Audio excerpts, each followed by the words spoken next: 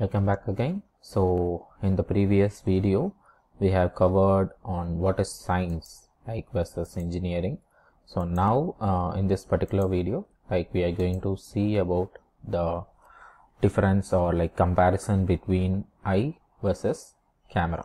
Okay, so whenever I hope most of you nowadays are using a camera. Okay, either it can be like a mobile camera or it can be from a digital camera, DSLR.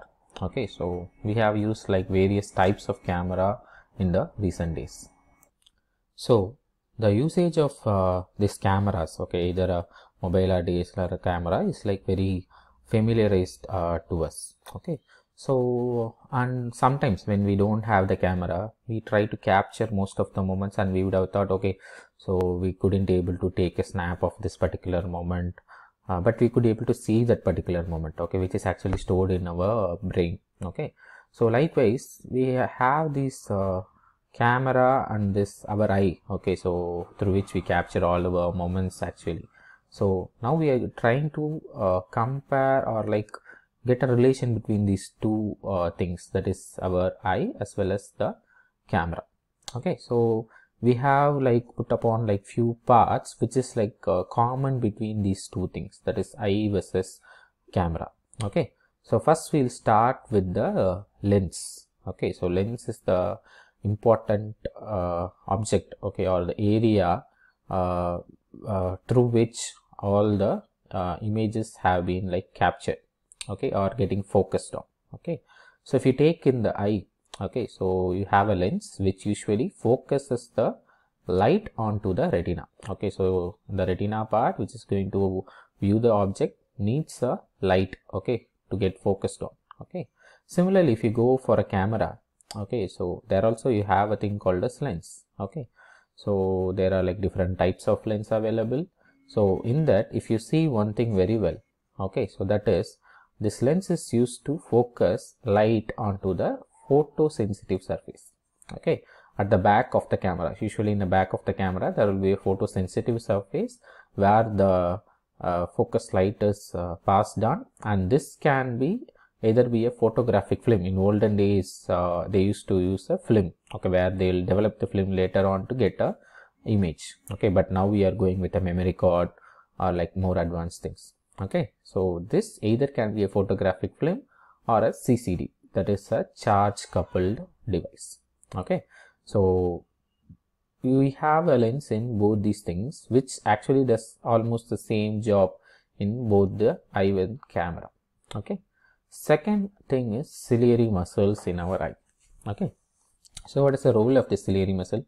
So we have the ciliary muscle in around our eye, so which usually stretch or slacken the suspensory ligaments to adjust the shape of the lens. Okay, if you want to focus on something that is very close, okay, or if you want to zoom in something which is very in the longer area, okay, so at that time your ciliary muscle plays the role of this adjusting your ligaments surrounding your eye, okay, to adjust the shape of the lens to view that particular object in a very clear or clarified manner. Okay, so similarly in your camera you have a thing called as focusing screw. So those who have used the ciliary muscle, you would have come across this particular thing called as focusing screw. Okay, so what is this focusing screw is about? So this focusing screw, actually what it does, it allows the user to adjust the focus, okay, for nearer or a distance objects. Okay, same thing what our ciliary muscles does in our eye, same thing is done by this focusing screw. Okay, it's just going to zoom in, zoom out. Okay, so if you want to see a closer object, you will just zoom out. If you want to see a longer distance object, you will be zooming in. Okay, so you would have seen 2x, 3x, 4x zoom when you're using even a mobile phone. So this is nothing but a focusing screw, okay, which is almost similar to our ciliary muscles. Now third part in our eyes is called as iris. Okay, so this iris usually is to adjust the amount of light entering into the eye through the pupil. Okay, so it's going to adjust the amount of light, that is iris. Okay, so if you go and see the same thing in camera, you have a thing called as aperture. Okay, so this aperture just the same job. It's going to allow the user to adjust the amount of light entering the camera in a different light condition. Okay, you would have seen there is thing to like night mode. So at different environment where you want to take a photograph, this aperture is used to adjust the lightning of that area. Okay, next one is eyelids. Okay, so you have a thing eyelids.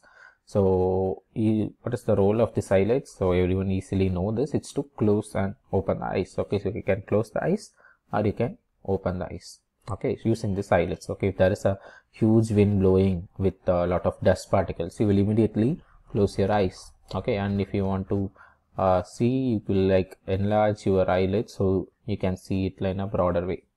Same, you have a thing called a shutter. So this mostly is present in a DSLR camera. Okay, even some mobile have a thing to shut your camera lens. Okay, so this shutter usually allows the user to adjust the length of time that light enters the camera, which controls the amount of light to which the photosensitive surface is exposed. Okay, so shutter, you can close it. If you open it, you can take a image. So that is shutter, which is similar to your eyelids in your eye. So the last part in your eye is retina, which is similar to a camera. So in retina, it detects the light and converts it into a electrical impulse which is sent to the brain. So this is like your memory card. Okay, so which is going to convert, not exactly the memory card, but how to convert and process the image that need to be stored. Okay, so in retina, it detects the light, converts it into electrical impulse. Finally, it sends to brain. So brain is actually your hard disk, or what you call like a memory card, where all the images that you capture every moment, even videos, everything are like stored in your brain. Same, if you come to a camera, you have a thing called as photosensitive surface, so which detects the and records the light which is focused onto it, which this can be like a photographic film in olden days, or like now in digital camera you have a CCDs, that is charge coupled devices, which converts light into electrical signals which can be stored. For example, in mobile you have a gallery where all the images are stored, where it's like an internal memory of your mobile, or sometimes it's like you use a memory card. So likewise, so you have a thing to store your images and videos. Okay, so this is the difference between your eye and camera.